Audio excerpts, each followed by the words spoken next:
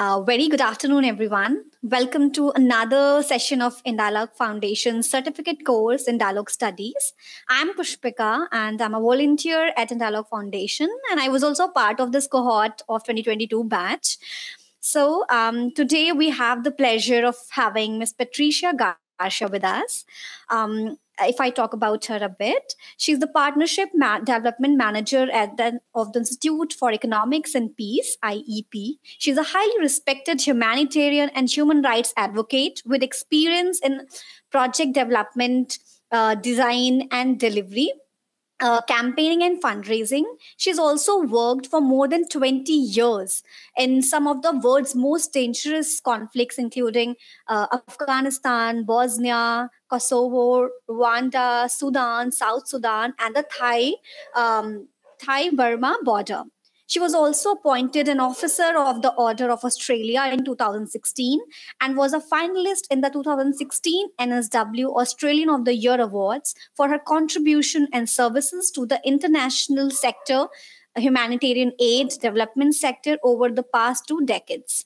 Ma'am is also a Human Rights Research Fellow at the University of Sydney Centre for Peace and Conflict Studies from 2000 to 2002 and designed the human rights course for the Master of Peace and Conflict Studies at CPACS. Ms. Garcia is also an Honorary Associate at the University of Sydney, where she is a sessional lecturer on peace and human rights with a passion for promoting and advancing the 2030 Sustainable Development Goals and Agenda.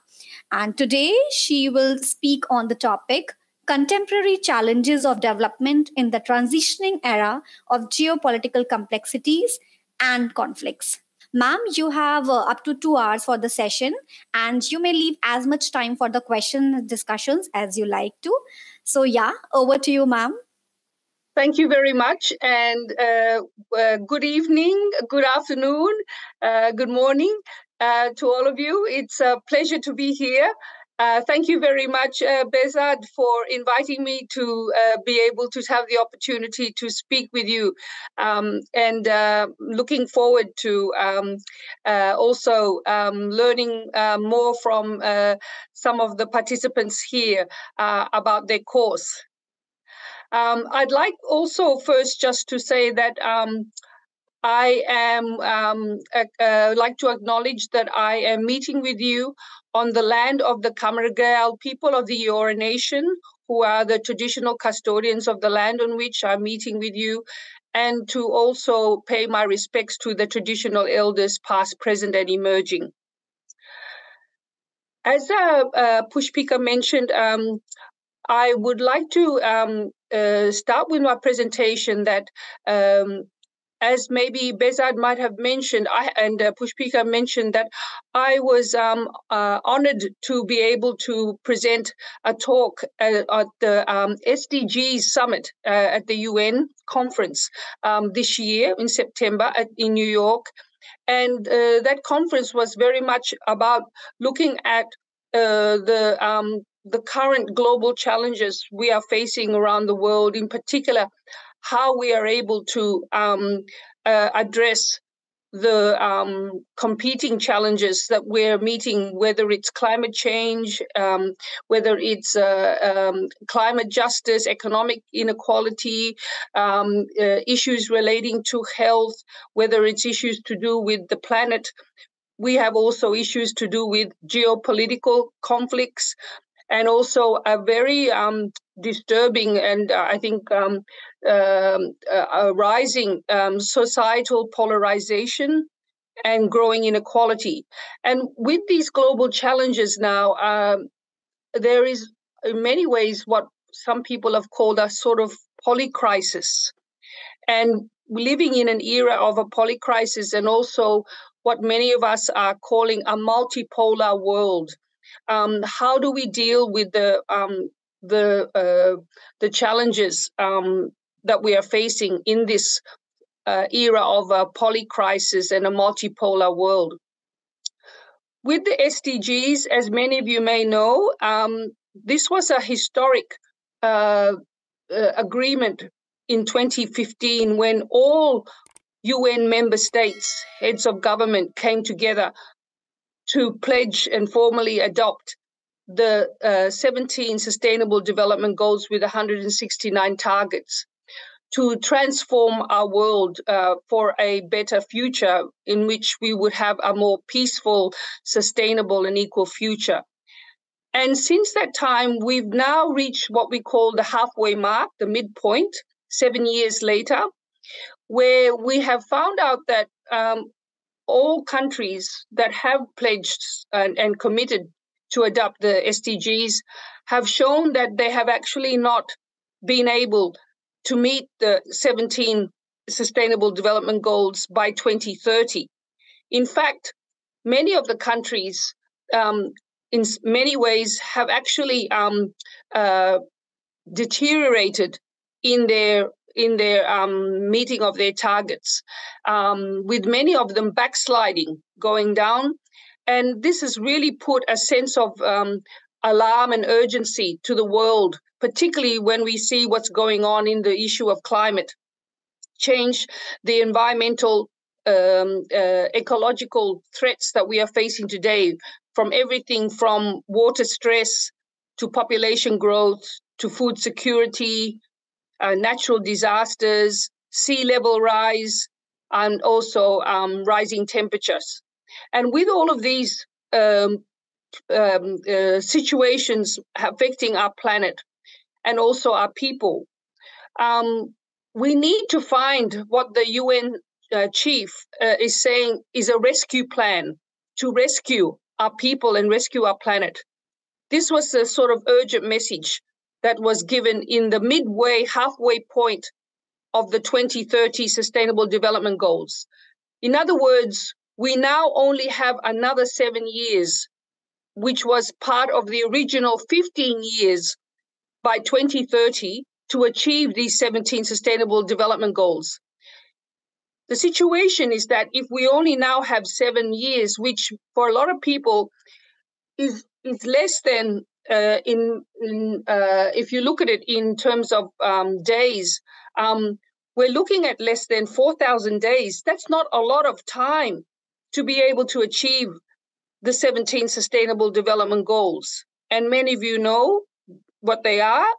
And the goal that I want to focus on tonight is, because of time, is to focus on the goal of peace, particularly the goal of peace, and also as a cross-cutting goal.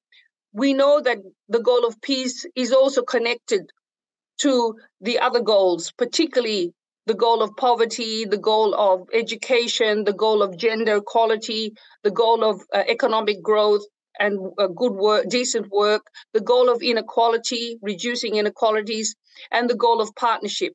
So it's the cross-cutting goal that not only affects peace and the goal of peace, strong institutions and justice, but also it relates to these other seven goals and all their indicators.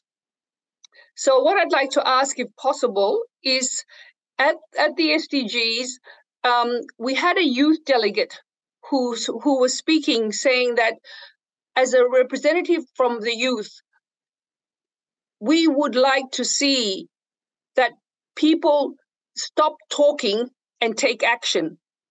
With all these challenges now, the youth are speaking and they are saying, we want to be involved in the actions.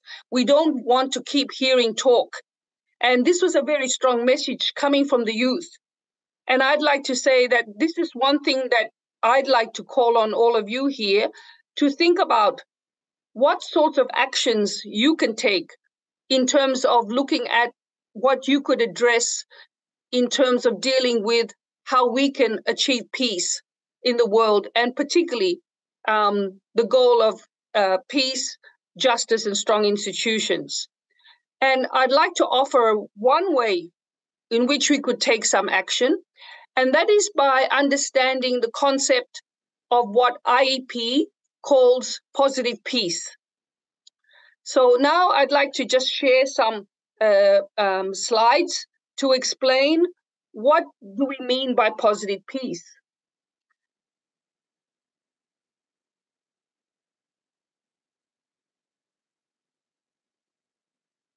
We're mostly a research institute, and with our research, you could see here that our research has been used by many organizations, including the OECD, Commonwealth Secretariat, the World Bank, and the United Nations. Most of our reports are included in thousands of university courses, and we have trained over 4,500 IEP ambassadors. And you could see here the number of downloads of our reports in the last 12 months.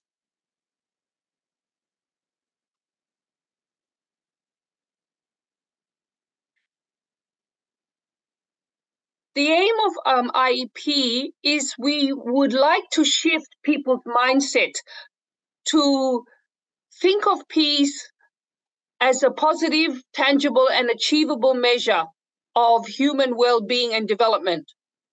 Most of you know that the word peace is used commonly by everybody, and it means many different things to different people. We use the word peace, as you know, as a greeting. We use the word salam, shalom, shanti, and then in Farsi, sukh. There are over 350 words that are used to mean peace in many languages. But tonight, I'd just like to talk about the concept of peace as IEP defines it. And we would like to start by saying that we see peace as not just what many people think is absence of violence, absence of war, but we see peace as not only this concept, but also that you have to look at the positive factors that make a peaceful country or a peaceful community peaceful. So what we did first, back in 2008, when IEP was founded, we were the first organization to measure peace. And this was in our first report, which is called the Global Peace Index. Many of you might have heard of this. This is an annual report which is produced every year that looks at measuring the absence of violence or the fear of violence in 163 countries. This represents 99.7% of the population. I'll just go through the 2023 Global Peace Index. Now, the Global Peace Index looks at three major domains.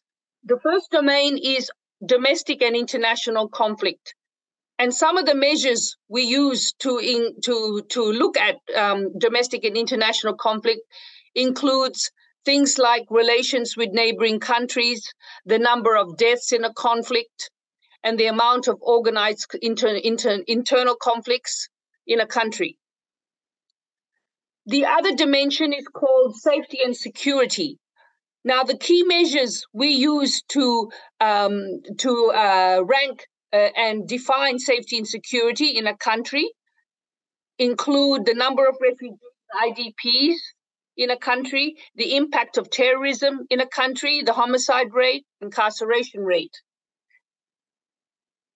After the second dimension, we have one more dimension called militarization.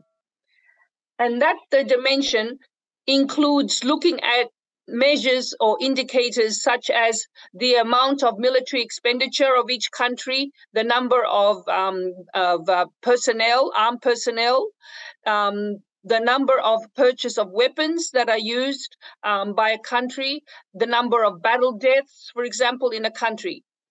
So in the Global Peace Index, these are the three, if you like, themes or dimensions that we cover to look at each country's ranking or score of peacefulness. This is a world map of the 2023 Global Peace Index to show you by color which are the most peaceful countries and the least peaceful countries. As you can see here with the color, the green, dark green, are the countries that are the most peaceful. And then as it goes to green, light green, and then it goes to yellow, then orange, then red, with red being the least peaceful countries. as you can see from this map, maybe you could see where India, you could see there it's yellow. So yellow would consider to be pretty much an average in terms of out of 163 countries. Can anyone tell me, if possible, where they think India is on the Global Peace Index? Here we are. Okay, I hope everyone can see this. Now, we can see here that Iceland remains the most peaceful country in the world.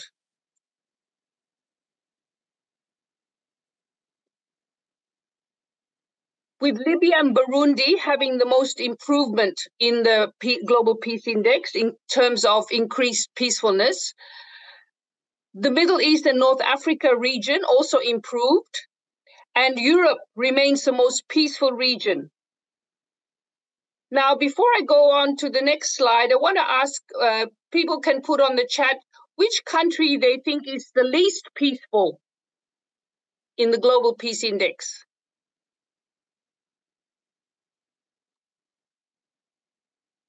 Okay, we have here Afghanistan, remains the world's least peaceful nation. And it is also recorded, though, in the last year, the largest increase in peacefulness. And that could have been because of the increased security as a result of the Taliban government having come into power in 2021. So although the Taliban have enabled the country to have more security, but they still are the least peaceful country in the world. 163 out of 163. Conflict deaths have increased by 96%. Russia and Eurasia recorded the steepest regional deterioration, and 6 of the 9 Global Peace Index regions recorded deterioration. These are the top 10 countries that are the most peaceful out of 163 countries. I think for many of you would not be surprised. Though interesting to see, we have 2 countries from Asia who are now included in the top 10, and that's Singapore and Japan.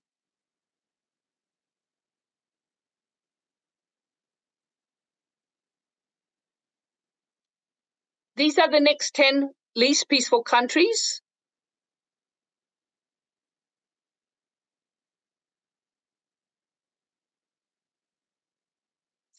So the trend over the last 13 years has shown that 97 countries have deteriorated, while 66 have improved.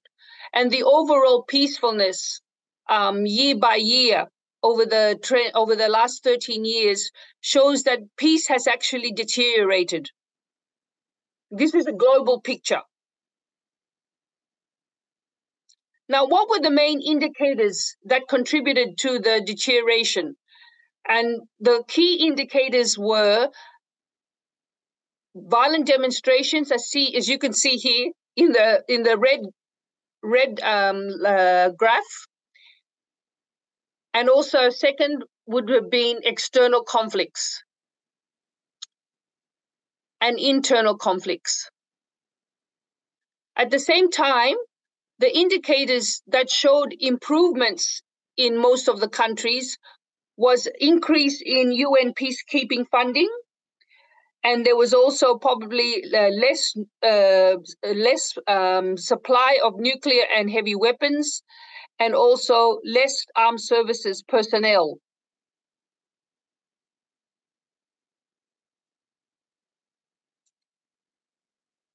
This is just in the last year. We found that the countries which had the highest battle deaths were in Ethiopia and Ukraine.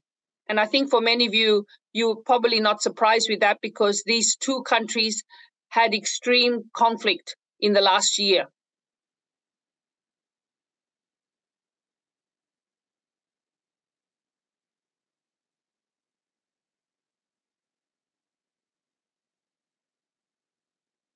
The other trend over this last 15 years shows us that there has been more countries involved in external conflicts than at any other time. And also, the level of internal conflicts has also risen over the past 15 years. So these are very worrying trends about why the peace has deteriorated around the world over the last 15 years. This is a very important slide. As you know, the Institute for Economics and Peace also measures and analyzes peace, and also we measure the economic cost of violence. In 2022, which is the data that is produced for the 2023 Global Peace Index, $17.5 trillion was the cost of the violence that occurred in 2022 around the world. In other words, governments are spending 17.5 trillion on violence around the world.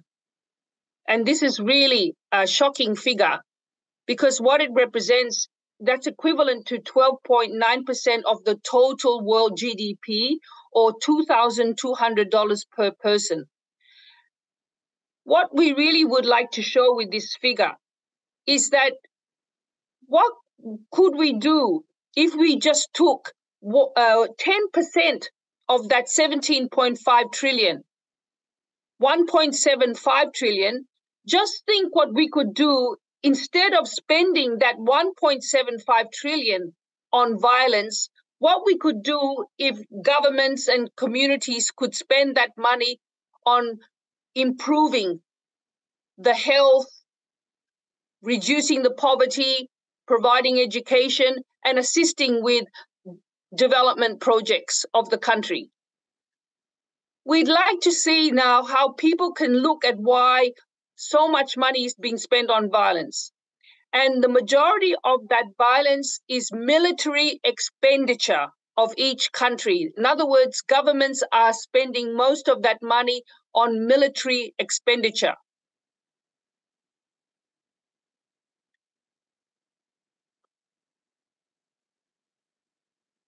Just move that on. I come now to the concept of positive peace. As I mentioned earlier, these slides I was showing you about Global Peace Index, IEP refers to this peace, which is the actual peace, peacefulness of countries, which we were showing you in the 163 countries. IEP calls this peace negative peace because it's measuring absence of violence or the fear of violence, which we call looking at the broken bits, the dysfunctional bits in a society. What we found out is that this was not sufficient. To understand peace, you don't look at just the broken bits or the dysfunctional bits in a society. You have to also look at what are the positive factors in a society that make the society peaceful. This is why we call positive peace are the characteristics in a peaceful country that make a country peaceful. And we sometimes use the example of the human body. As many of you know, medicine and discoveries by doctors have shown that they have been able to find ways in which to help the human body by focusing on diseases and illnesses. And that's great. But we also learn that we also have to know how does the body stay healthy. And we also learned that by looking at things like regular exercise, a good diet, these factors keep a body healthy. This is what we call positive, positive peace. And looking at diseases and illnesses is called negative peace. So we use the human body as an example to show you that with peace, you have this concept of negative peace, which looks at absence of violence or fear of violence. And then we have positive peace. And IEP defines positive peace as providing the optimal environment for human potential to flourish, And positive peace represents attitudes, institutions, and structures that create and sustain peaceful societies. Whereas negative peace, which we learned in the Global Peace Index, is more about the absence of violence or the fear of violence. Okay, I'm just showing you the slide on positive peace. And I mentioned to you that the positive peace are the, if we like to say, the attitudes, institutions, and structures that create and sustain peaceful societies, which are the positive factors that make a community or a country peaceful. And these factors are called, they are actually called 8 pillars. They are a set of 8 pillars or factors. And these pillars or factors are interrelated. As you can see from the slide, they are all connected. In other words, you can't just deal with one pillar. You have to deal with all pillars if you want to create peace. Now, if I just explain what each of the pillars are, because this is very important to understand, the 8 pillars of positive peace is what IEP calls the positive peace that we are trying to show how we can create peaceful societies and peaceful communities that become, resilient, cohesive, inclusive. And these 8 pillars are well-functioning government, equitable distribution of resources, free flow of information, good relations with neighbors, high levels of human capital, acceptance of the rights of others, low levels of corruption, and sound business environment. As you can see, all of these 8 pillars, they all in many ways have a connection with each other. And these are, if you like, what we call all the social, cultural, economic, political factors that drive peace.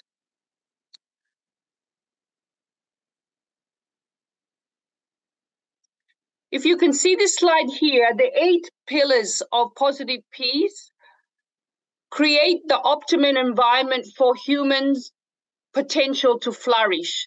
In other words, by applying all these 8 pillars, we are able to contribute to creating peace within your community or within your country.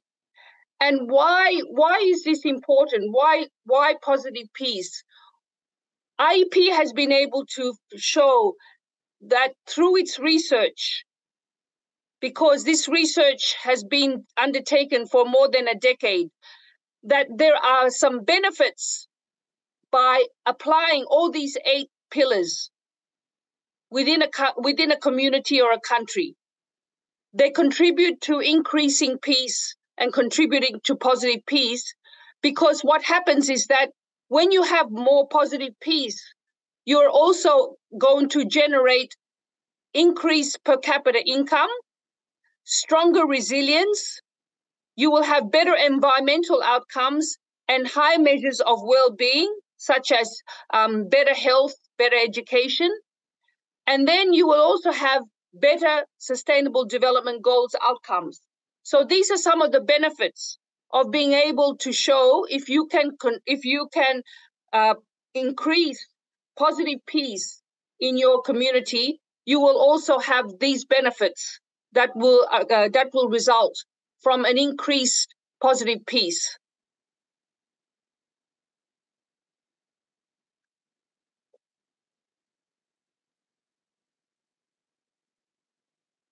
Just move these scores. Just move on because I'm just checking the time.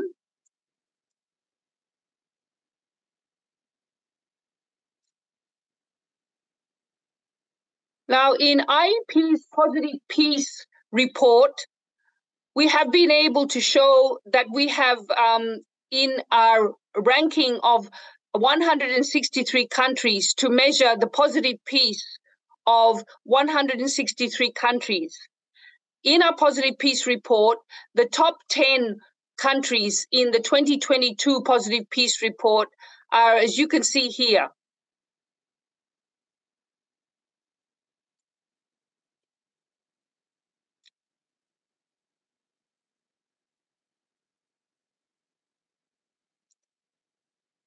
Now, the 10 least peaceful countries in the Positive Peace Report, in terms of positive peace, are also here.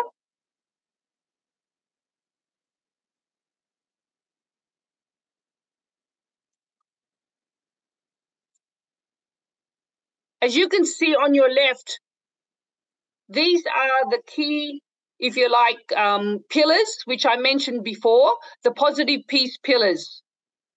And you could see which were the most important pillars that affected the peacefulness of the countries around the world. And the one that had the most effect, positive effect, improved the peacefulness of the countries, was the pillar free flow of information. We also had the good relations with neighbors and the equitable distribution of resources as the top three, if you like, pillars that had the most important effect of increasing the peacefulness of the countries around the world. Now, the red graph at the bottom shows you the pillar which had the most influence in decreasing the peacefulness. In other words, countries, it created a deterioration in the peacefulness of the country. And this was the pillar low level of corruption. And I can let you know that with the case of India, with the country of India, the pillars that they did very well in was actually the pillar of, just looking here,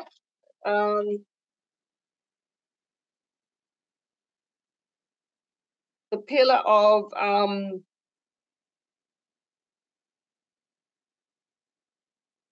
acceptance of the rights of others, and also the high level of human capital. Whereas the corruption pillar was the one that created a deterioration in the ranking of India. In other words, India, again, in the Positive Peace Index, is ranked 87 out of 163 countries, compared to 126 out of 163 countries with the Global Peace Index. And the reason for that is that India has done pretty well, but really has shown a deterioration in positive peace. Whereas in the Global Peace Index, in the negative peace, it ranks sort of average compared to the rest of the world. And in the South Asia region, India ranks 5th out of the 7 South Asian countries on the Global Peace Index. So what we want to say here is that the issue of corruption actually created a deterioration in the peacefulness of India, whereas the pillar, which we call free flow of information and acceptance of the rights of others, were the two, if you like, pillars that had that created an improvement in India's ranking of peacefulness.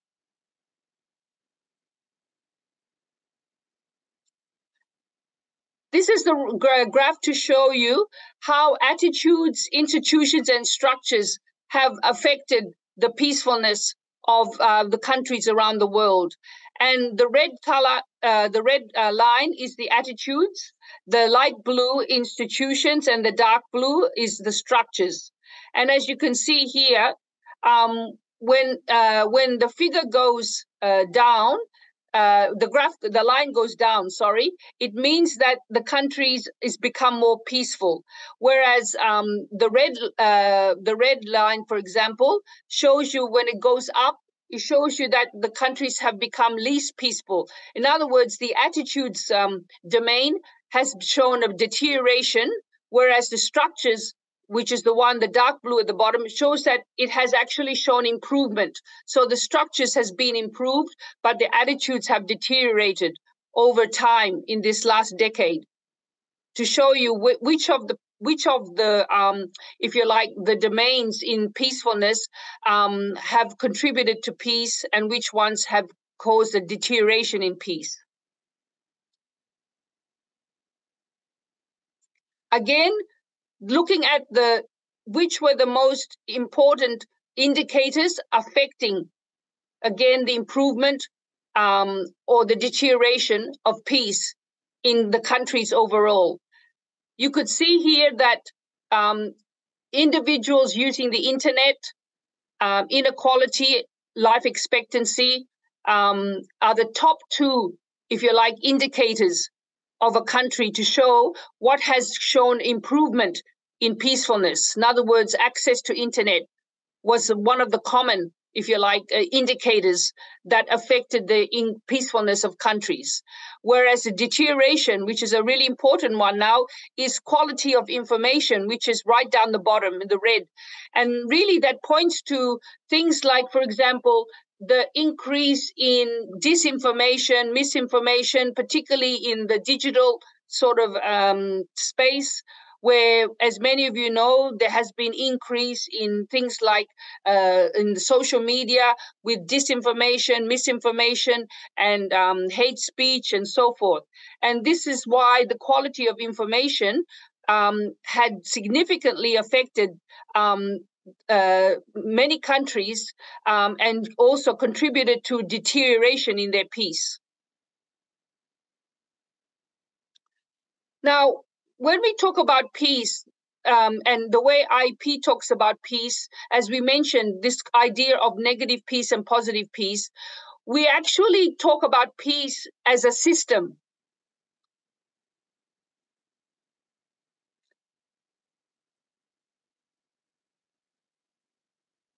So when we talk about system, there is no general definition of a system, but there are some characteristics that are very specific to a system.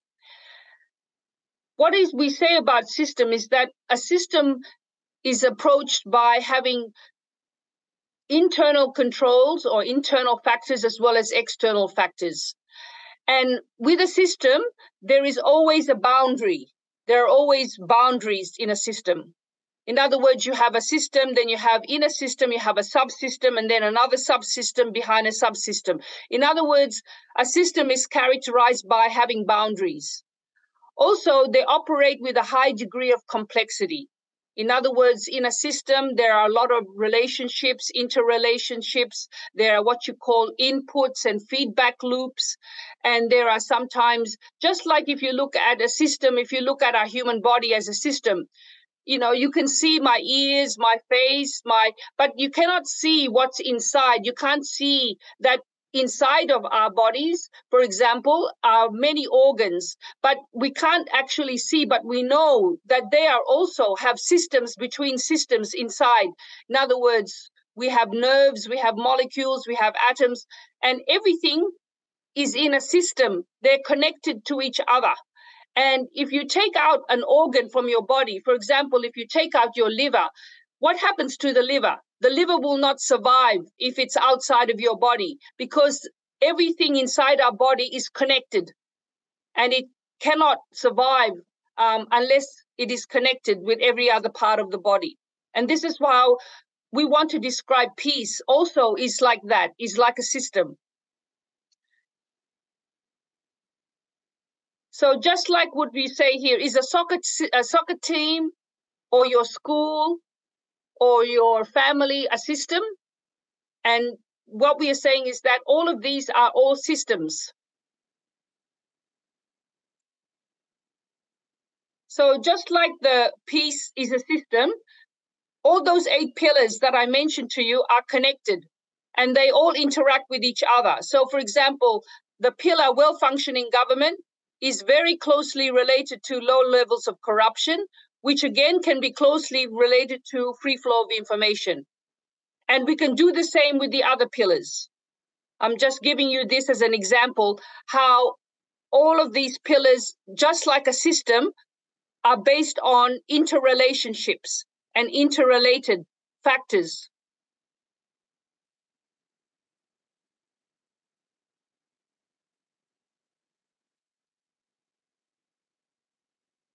Again, you see here how we talk about a system where you have the large super system like our ecosystem. Then you have the international community. Then we have, again, a subsystem called the nations that form the international community.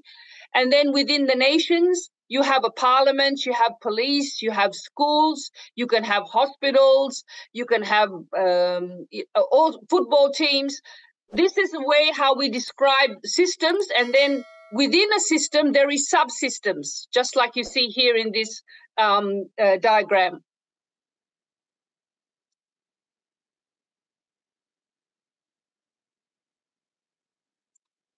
So just like human beings as a system, all human societies have, like in a system, have an intention.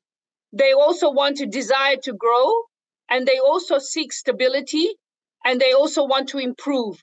All of these factors are what we also find in a system. And these are also what we find in a human society and all the systems that comprise human society.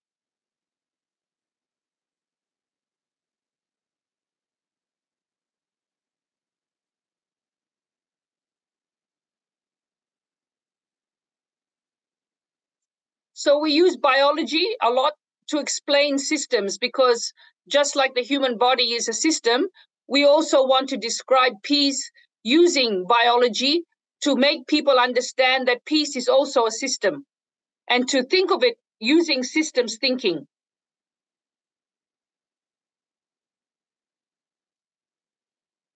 So how do we use this positive peace, 8 pillars of peace? I want to show the connection with the SDGs. If you take SDG 16, there's one example. Our positive peace framework, the 8 pillars of positive peace, provides an alternative measure of progress so that you could actually use the 8 pillars of positive peace to if you like, monitor, assess, or verify how each of the 17 goals are being achieved. Now, you could use positive peace as a lens to critique the 17 SDGs. For example, if you take all the 169 targets in the Sustainable Development Goals, there is only one target out of all the 169 that is actually referring to corruption. And that's the target. The target of corruption is in Goal 16, which is the one we're just talking about. Goal 16, which is the goal of peace, justice, and strong institutions. It's a bit odd that you have 17 goals which look at wanting to transform our world with peace, with prosperity, with protecting our planet, with having partnership, and protecting people. All these P's: peace, planet, people, prosperity, partnership. And yet only one of the targets to meet these 5 P's refers to corruption. So we need to focus as to why corruption is so important if we want to address all these 5 P's and all these 17 SDGs, because corruption is a very key pillar out of the 8 pillars that actually affects the peacefulness of all the countries. As I mentioned to you before, the corruption pillar was the main pillar in India's ranking of peacefulness that affected the peacefulness of India. And yet it's only one of the 169 targets. So it's important that we actually use this corruption target to try to analyze how you can improve the peacefulness of a country by dealing with this problem of corruption and trying to decrease corruption if you want to make a country more peaceful. Another important, if you like, pillar or target in the SDGs is the issue of access to public information and what we call having media freedom, freedom of expression, freedom of speech, and being able to access public information. And this is the same as our pillar, free flow of information, which you saw earlier. It's one of the 8 pillars. Again, this is another target which falls in the goal SDG 16, the goal of peace, justice, and strong institutions. These are some of the organizations that IEP is working with, in which we have been delivering positive peace workshops, where we have conducted workshops with participants from these organizations to show them how to apply the positive peace framework.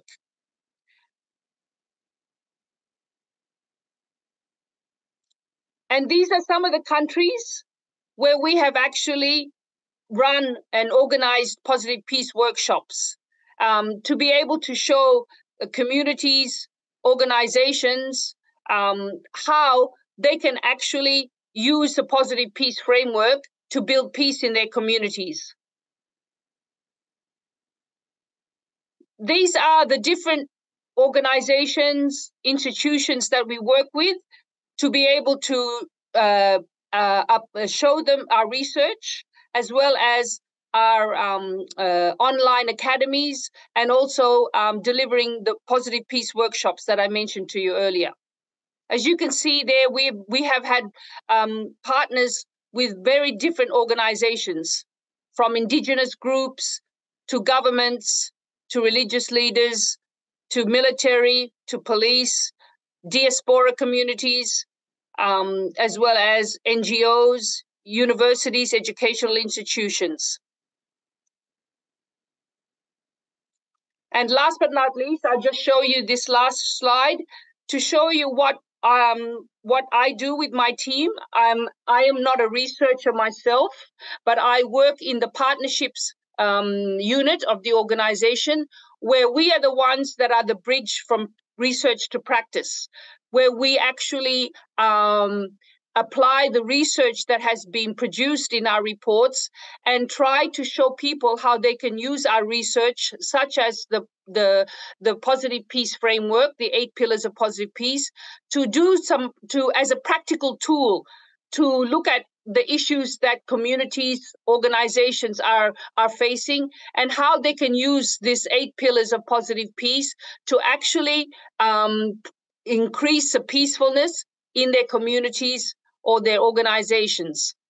And we run different sorts of trainings, if you like, and workshops and capacity building. And that includes not only the positive peace workshops, but also we have an online academy called the Positive Peace Academy. And that is a free, short online course that introduces the concept of positive peace and the positive peace framework. We also run a free online training program called IEP Ambassadors Program. And this equips participants with IEP, with the knowledge of IEP's research, its methodologies, and also tools to be able to show you how you could apply peace and how to help build peace in your communities. We also have the strategic partners, as I mentioned earlier, with different, very big, vast range of organizations and institutions.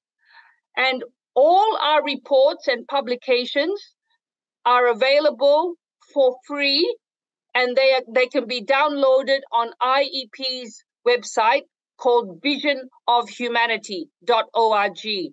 So if you would like any of our reports and all our publications, they are all available on our website, visionofhumanity.org. And all our reports can be downloaded for free. I think I'll stop there, because I think if there's any chance now, maybe I could open it up to questions and answers. Thank you so much, ma'am, for this wonderful presentation. So here the platform is open, everybody. Please feel free to share your comments, questions. Yes, we have Naeem from Afghanistan. So you're having a question, right? Please unmute yourself. Yeah, Madam, thank you so much for your topics and enlightenment topics. It was really great. But the question is, While we are hearing about peace every day and but conflicts in all around the world, but we are witness of increasing the conflicts. Yesterday it was in Afghanistan, today it's in Ukraine, and also in Gaza, from between Gaza and Israel. And we see that superpowers like America, England, and so on, they are just supporting this instead of banding of them. Why they are just increasing? Just read the piece on theory, but it's just increasing. What would be the reason, the big reason? They are the theorists of this peace, banding of peace, but it's every day increasing. What is the big reason for this kind of conflicts? Thank you. Well, I think you saw. Thank you, Naim. It's a very important question. I think we are all finding we are living in very, very troubled times, especially as we are now facing with the conflicts that you just mentioned around the world. I really don't know how to answer that question other than to say that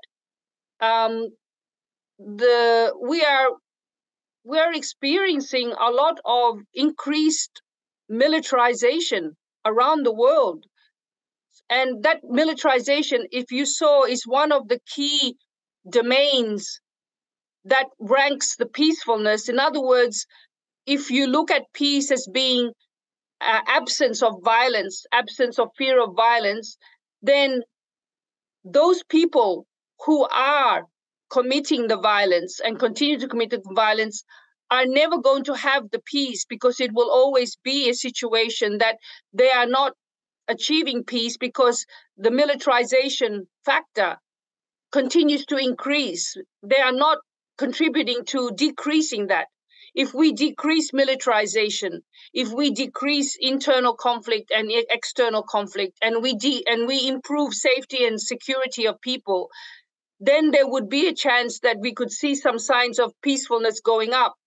But if you look at the rankings of these countries, have you noticed that they have stayed all the time? They have never gone up in peacefulness. These current countries, particularly those currently now we are dealing with, they're always in the bottom. In other words, they are not understanding peace because they are doing things that is only contributing to more negative peace, which is more violence, more conflict. So we can't say, when you say why we can do it, because the countries you're talking about, there has not been any improvement at all, because they continue to show militarization, to show continuing armed conflict, to show continuing lack of safety and security. And that's why we can measure it. We can show people why these countries are not able to be peace, because we are showing you what are the factors that is creating that. So if you want to find peace, you have to find ways to deal with the militarization, to deal with reducing the arms conflict, to increase the safety and security. And people won't know how to deal with stopping the conflict when they don't know what is the cause, or that it's a very complicated issue. But we are trying to unpack this what we call the complexity, by giving you something that can be measured. And because no one used to measure peace before, no one knew how to measure peace. Now we are showing that you can measure peace. So if we want to do something with Afghanistan, we can look at why Afghanistan is the least peaceful country. Look at all the reasons why, as I showed you in the indicators. And then you have to look at each one and say, why are we having this issue? Why are we having that issue? How can we address this issue? Just like I showed you with India, corruption is a big issue in India that contributes to it deteriorating. So this is what we mean about analysis of a problem. I hope that makes sense, because before, when you talk about how do you address the conflict, it's very hard to ask someone, how do you deal with the cause? There are many reasons why a conflict happens. I hope thank you, madam. understand. As you were in Afghanistan, yeah. You were in Afghanistan also, and we know the indicators and the wars. All the militaries were in Afghanistan for many years, maybe it's for more than 20 years, but there isn't any changes in Afghanistan. All these indicators don't work, or is there any problem with these indicators, or there is any other problem? It's not the indicators, it is what people do with the indicators. It's not the indicators. It's not a problem of the indicators. You have to, these indicators is giving you the signal, the measure you have to think of, and then you work out how to deal with it. In other words, have you heard of corruption being a problem in Afghanistan? Now you know it is. Did you know before? Did you know what to do about it? Before, no one knows. But of course they know it exists. So now your job is to think of what is the problem with the corruption? Where is it? What is happening that makes the country corrupt? You have to look at many things, right? Mm-hmm. So we are pointing you to the indicators. So you start with the one issue. The other issue is a well-functioning government. Is a well-functioning government in Afghanistan? Is it a well-functioning government? No. No, and why not? So you can see all the indicators we saw there. Mm-hmm. Did you see the 24 indicators that were all listed on the bottom? Mm-hmm. Internal conflict, high mortality rate, high murder rate, high terrorism. These were all the indicators. So when you think of a well-functioning government, if they're spending so much on violence, if they're spending money on arms, if they're spending time killing people, if they're having police, these are all the things you have to look at that create a government to becoming not well-functioning. So if you want to make it functioning well, you have to deal with these problems, how to stop it, right? So this is but before, no one knew what to do when you had a problem in the country. They just saw many problems, but how do you deal with all of this? But we are showing you now, there are common things in every country that create the possibility to create peace. If the country has good relations with neighbors, would it have peace? If a country has if everyone has access to information, would that contribute to peace?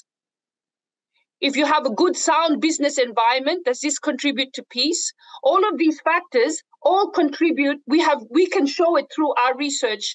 These all contribute to peace. So we are not wanting you to focus on the conflict, Naeem. We are trying to say that this is only one small. It's like I told you, like the human body, is doctors looking only at the disease in your body, but you also have to look at what makes you healthy, right? So this is what we mean by positive peace. The 8 pillars is like looking at the things that make the country good, peaceful, and that's what we need to look at. Unfortunately, the leaders do not think like this. That's why we have the problem. Thank you. So Naeem, I hope you can start thinking like this. Then you can show your leaders in Afghanistan how they want to create peace, okay? We wish so. Thank you, madam. Thank you, ma'am. Thank you, Naeem. Who would like to go next? I mean, it's a great, great talk, and I also have a lot of things to say. But yeah, I want others to please start with.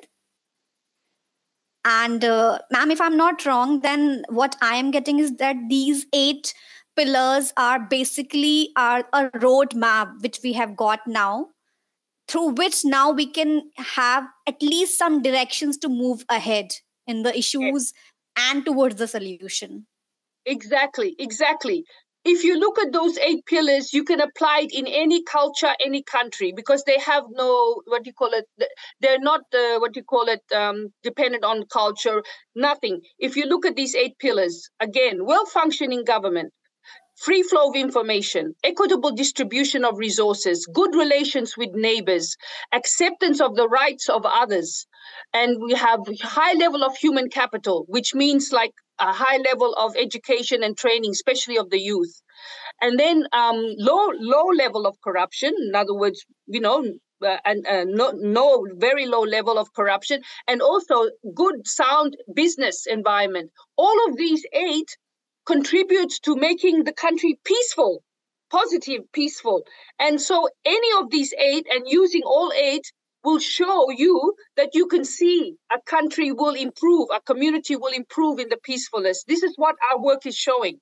And that's why we're trying to say, people, if you use these 8 pillars when you're having an issue or conflict or problem in your community or country, try to use these 8 pillars and you will see it will have a way to find a solution. You will find some ways and to take action as to how you can deal with your issues, whether it's the climate, whether it's lack of health, whether it's lack of education, or poverty.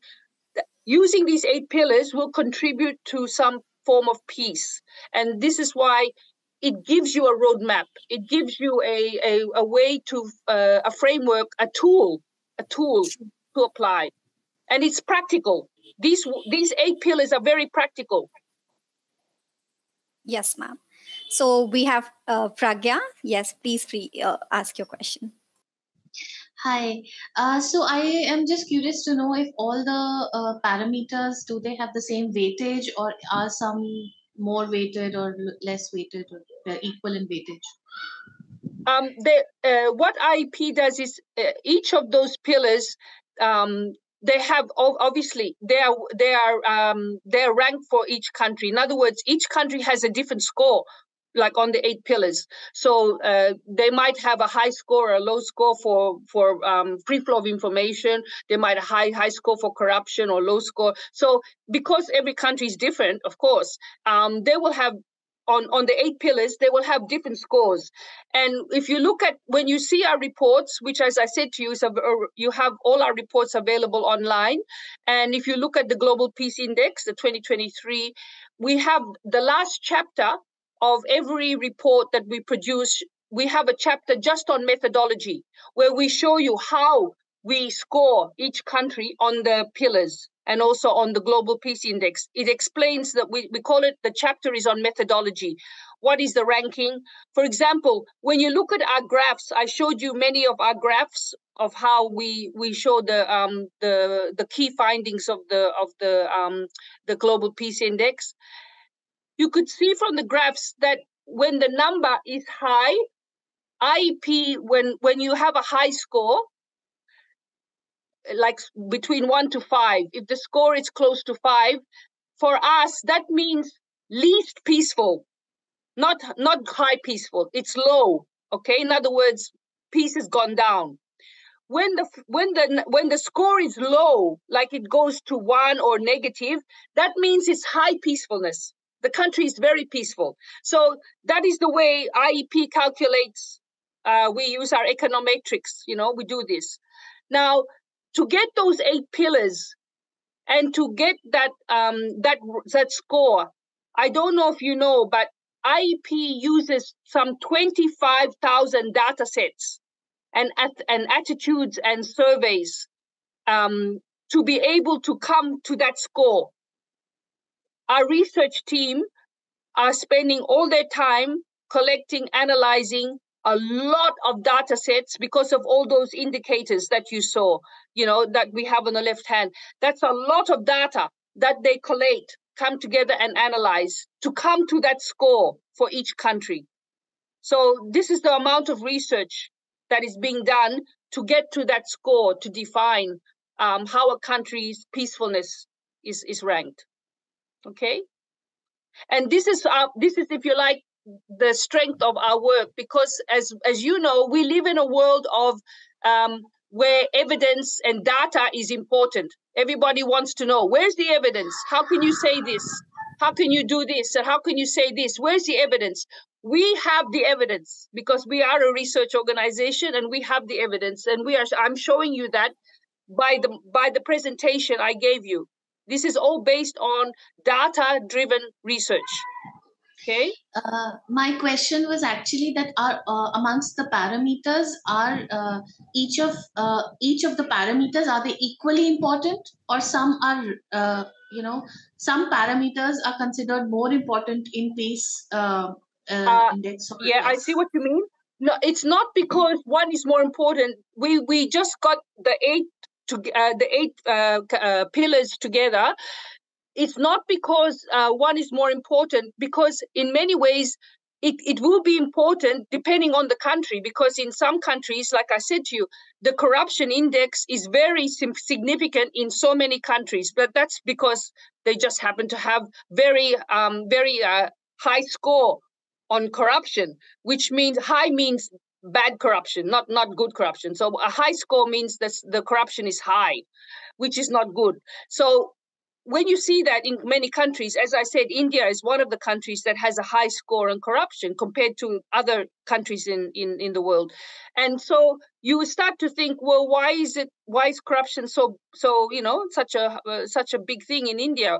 And then free flow of information is not so high. It's quite good in India, So in every country, they will have different scores. So it's not about which score is more important. It's that each country will have a different score. Not everyone has the same score. In other words, there will be corruption, or maybe acceptance of the rights of others will be a high score in another country. And so it's not about different parameters. It's more about each country having different weight of the scores of each pillar. But it's not looking at the individual pillar. You have to put all the pillars together, and then you get a picture of the piece. It's putting all the 8 scores together. It's not looking at individual, because you won't know the peacefulness of a country just looking at one pillar. It doesn't give you any information. Like Afghanistan, they have very high score on many of the 8, because that's why they're the least peaceful country in the world, because they're not doing well on all the 8, right? And that's why it's like that, So you have to look at all 8, because they're connected with each other. Thank you so much, ma'am. Please. I hope that answers the question. I'm sorry. Yes, I guess this is what you were talking in the while showing the presentation, that each of these pillars is like the vital organ of our bodies, and every organ is important and it is interconnected, and every right functioning of every organ is the important thing for the body to move in a healthy way. Exactly. We use the human body very much as an example, so people understand the human body, how it works, and think of peace the same way as a system. Yeah.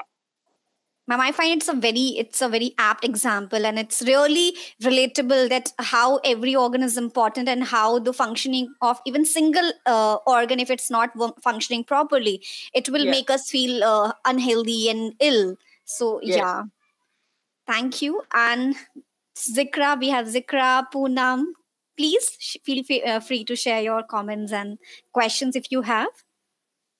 We have Tulika, we have Sonal.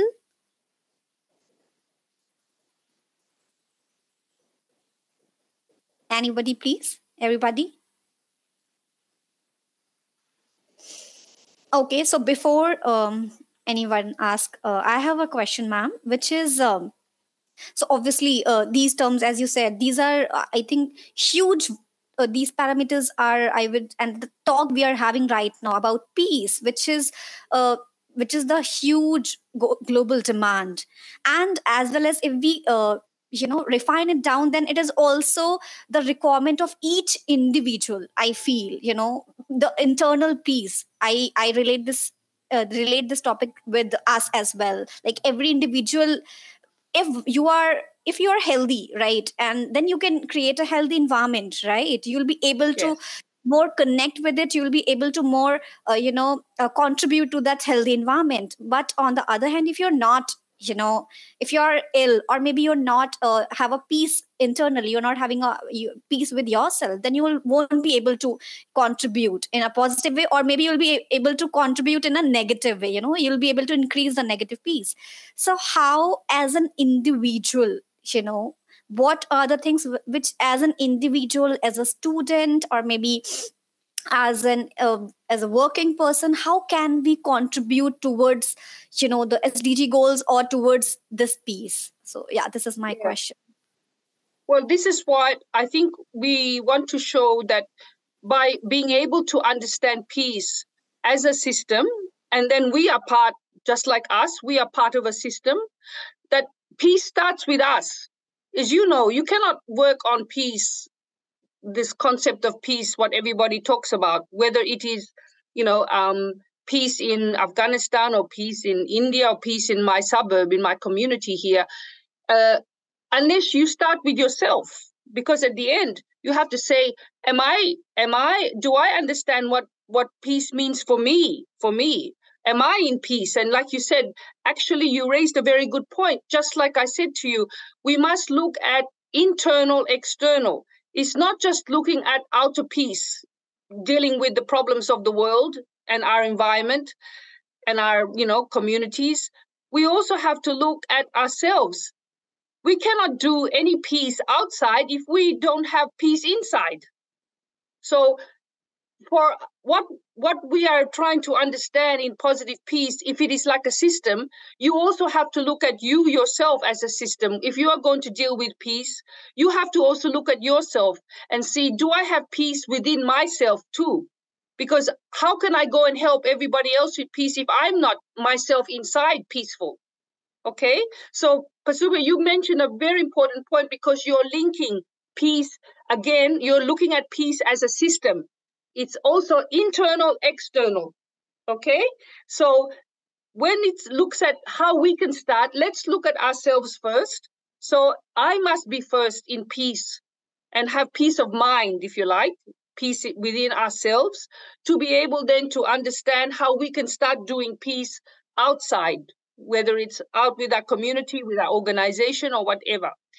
And then we can start to see very clearly how we can start looking at all the issues to do with peace as a system, because it's connected to us, okay?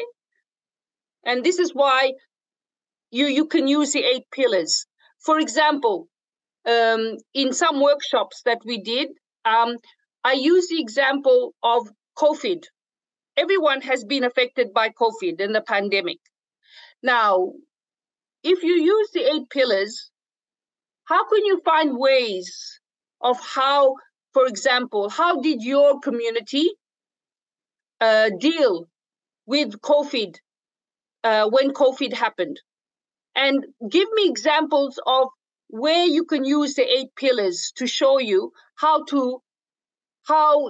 your community dealt with COVID. I'm thinking about, maybe you can say, if you like, your community where you live, there was COVID, and then what was happening there, and what did the community do to deal with COVID?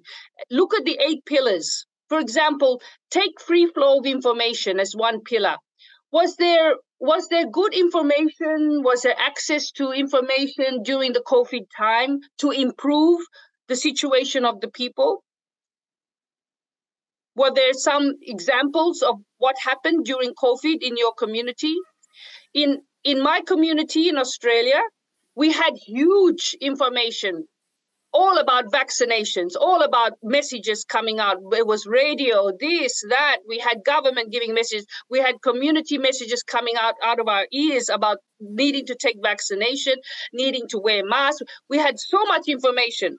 That's an example of, you use free flow of information to show you how the community was able to address the COVID pandemic. I'm using the COVID pandemic just as an issue, just like you would use a conflict or a war, okay? But I'm using that to give you an example of when you are in a workshop, how you can use the 8 pillars.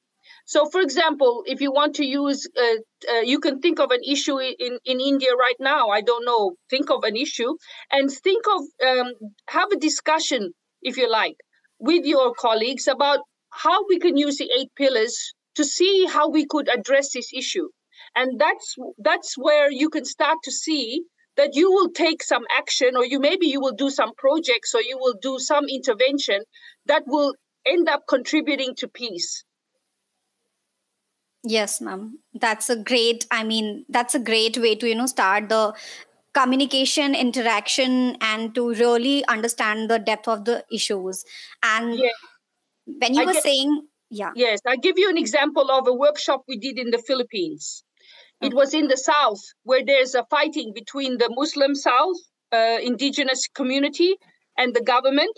And then also there is military, rebels and also indigenous. So very mixed community, and always have been fighting. There has been internal civil war there for many years.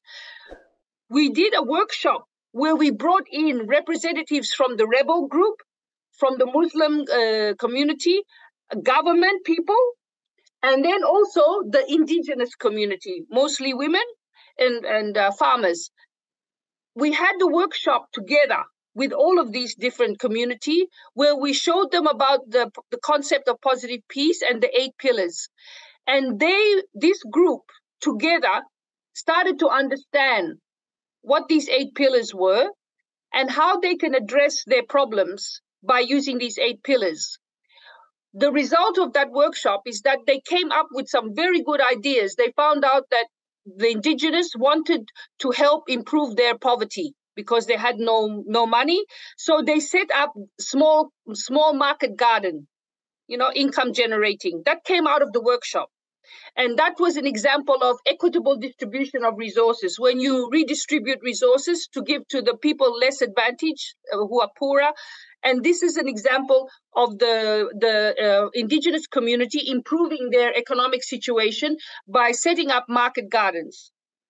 The rebel group, the Muslim rebel group, they set up a hotline because they wanted to talk about the fact that they wanted to stop fighting, because they said they had enough fighting. They didn't want anymore to stop fighting.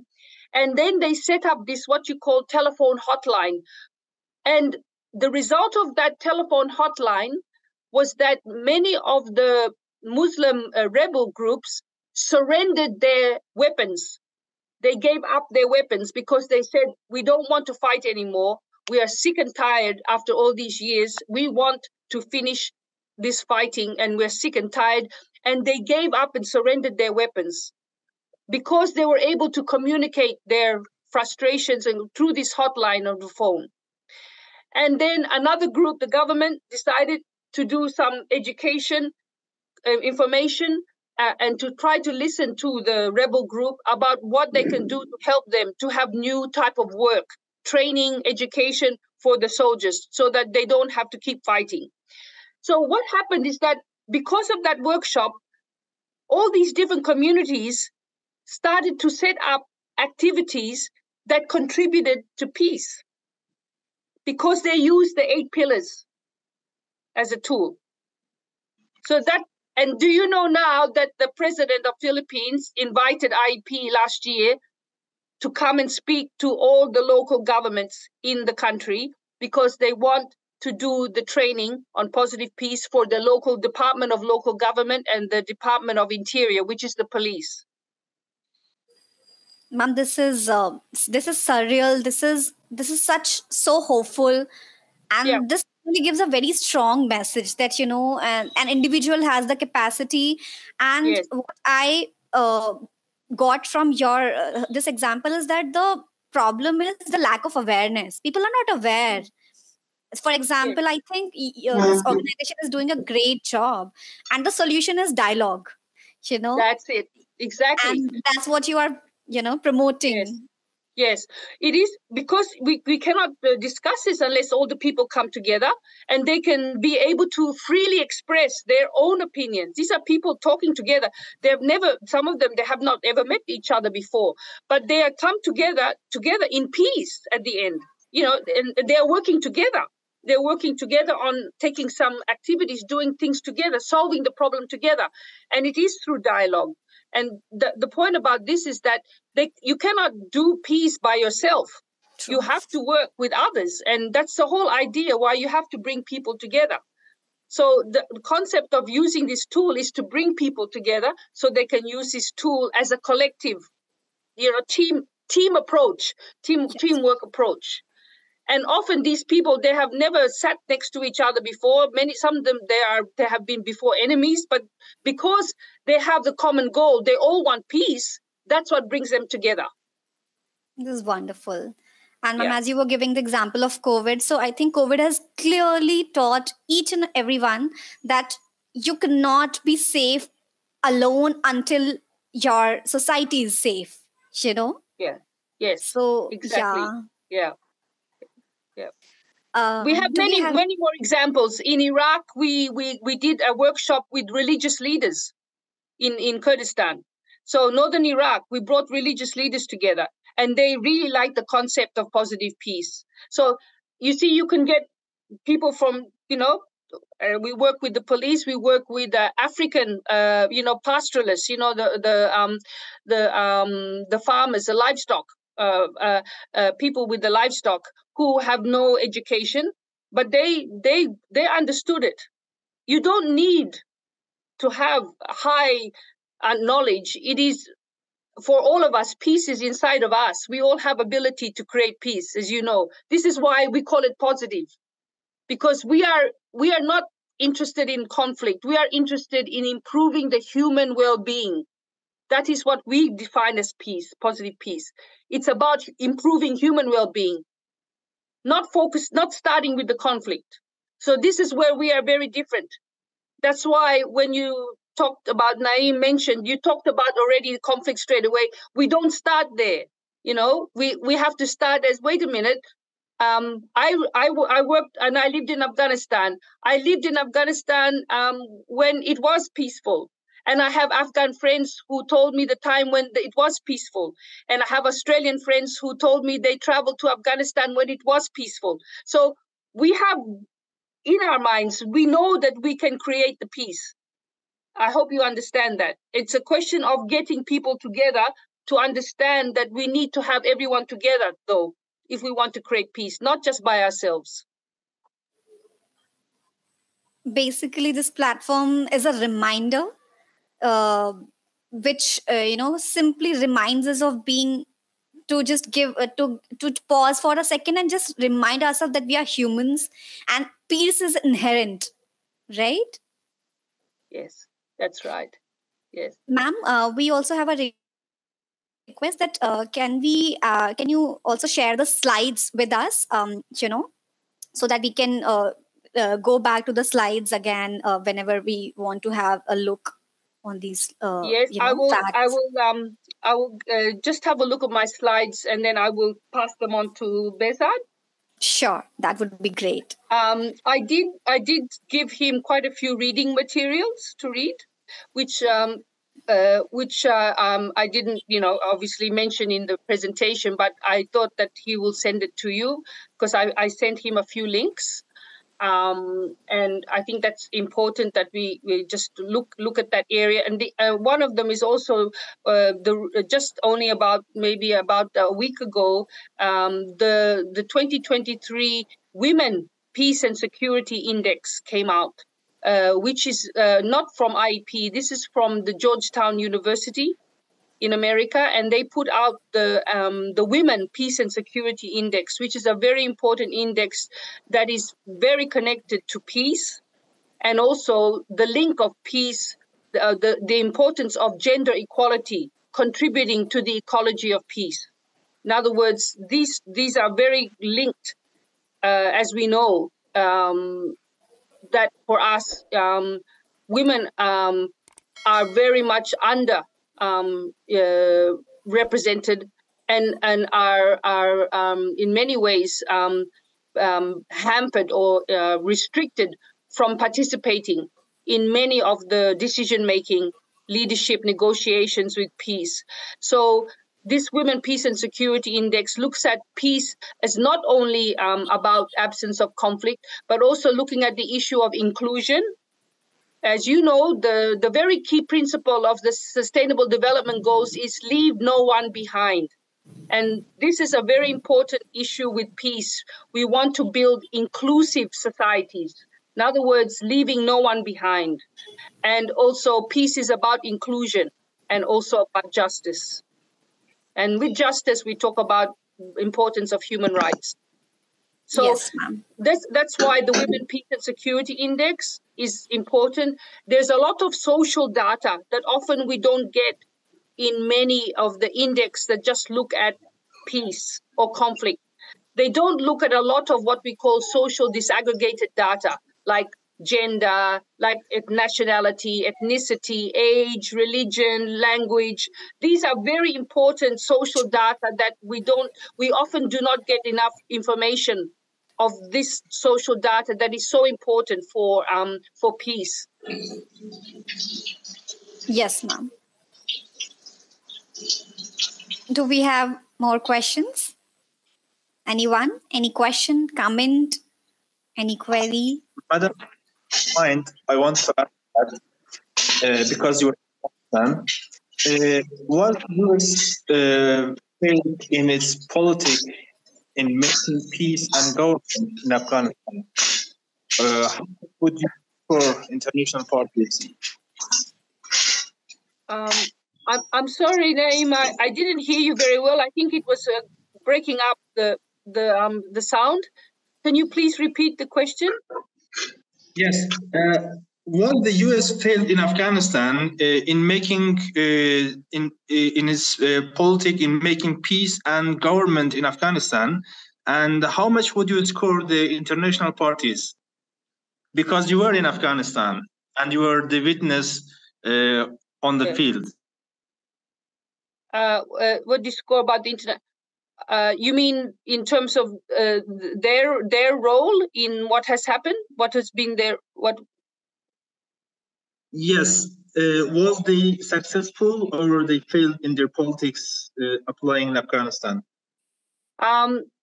My personal opinion, this is just my personal opinion, from my experience there, is that we have failed.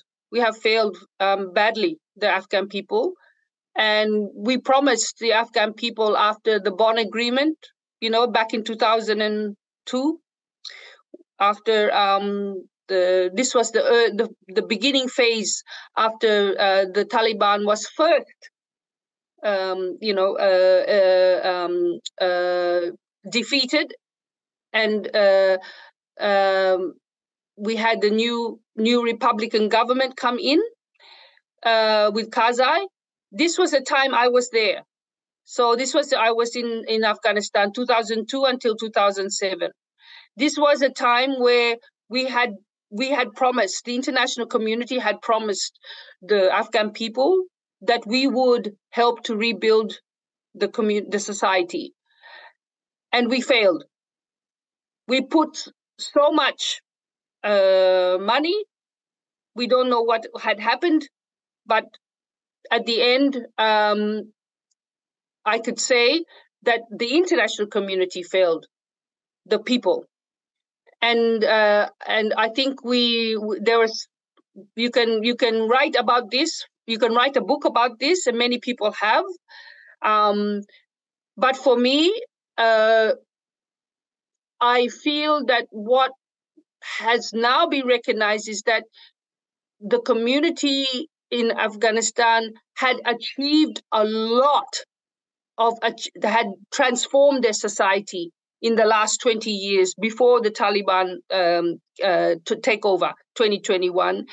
That even though there were still many problems, of course, with the government in Afghanistan, and the issues that were still there with the corruption, with the warlords, and so forth, and many other issues, there was so much achievements in so many areas, whether it was in improvements in the law, improvements in political participation, improvements in education. There were many improvements and gains that the people were able to achieve, that were now in a position. We know that the Afghans have achieved this, but unfortunately now, because of the problems with the governments, there is now no longer a leadership to support the people. And this is why we are in the problems that we have. It has been a failure very much of leadership in the country. And the Afghan people, I think, now deserve better, because they also have experienced not only their own problems, but also they've also got the problems of climate, drought, environmental, and everything. Like you only know, just 2 weeks ago, we have been supporting the earthquake that just happened in Herat. So we already know the situations. So it is just one of the difficulties with the situation in Afghanistan, that politically the country is in a situation that there is a failure of the leadership. So I hope this is we are not very optimistic, but we have failed. The international community has failed the Afghan people. That is definitely the case from my experience. We promised them and we didn't fulfill. If that makes sense, Naeem? I would just like to take the opportunity to tell our participants and Patricia, you as well, that Naeem has been working on the ground for the Herat earthquakes. He's been doing a lot of humanitarian work, and so I just wanted to share that, just put in the word. Thank you. Well, that's wonderful. I'm so pleased because when we heard in Australia about the earthquake, and Naeem, I was in Afghanistan when the earthquake in 2002, Nareen, so in Baghlan. So I have experience of being there. So that's why I'm saying to you, when we had this earthquake in Herat province, I was very upset, and I'm working with Afghans in Australia with the diaspora, and we already sent some money for food and water and clothing already now. But the thing is that the news was they said nothing. There was very little news in the world, hardly anything. When only people like us who know were able to do something. And it's not right that there is so much there's so much need at the moment in Afghanistan, but it is being drowned by all the other issues around the world that it seems to be dominating. And of course, it's very almost like they have forgotten Afghanistan. So we are keeping to make a lot of noise about Afghanistan because we will not stop. Thank you. We are really grateful for the people of Australia, because there is an organization by the name of Australian Relief Organization. They are keep helping for earthquake vulnerables of Herat. They send some funds for warm clothes and blankets for the people who are affected by the earthquake. And we were on the ground and distributed to this. We are very thankful for the people of Australia. Thank you. Great. Thank you, Naeem. Thank you so much. I'm so pleased that you are doing the work there. That's great. Keep up the great work. I wish I can. I wish I could go back to Afghanistan. I miss Afghanistan a lot. I wish to visit you when you come here in Afghanistan. Yes. Whereabouts are you, Naeem? Whereabouts are you now? Pardon, please. Can you repeat? Where are you now? Yeah. I'm in Kabul right now. Okay. Good. Yes. Thank you. So I guess we had a very fruitful session, and first of all, I would like to say that Naeem, we are so proud, and people like you, make us remind our duties, and that even in the force of an individual can bring a real change. So thank you so much for that reminder, and thank you so much, Patricia ma'am, for a great session. I mean, I am having a lot of take backs, and I'm sure you all must be having the same. And let's really hope, because I always have a strong feeling that together we can bring change, and it starts with us. It definitely starts with us. So yes, until the next time, have a great time, everyone. Thank you so much, ma'am. Thank you so much, every participant. Have a great time ahead, and please take care. Thank you. Okay, bye-bye.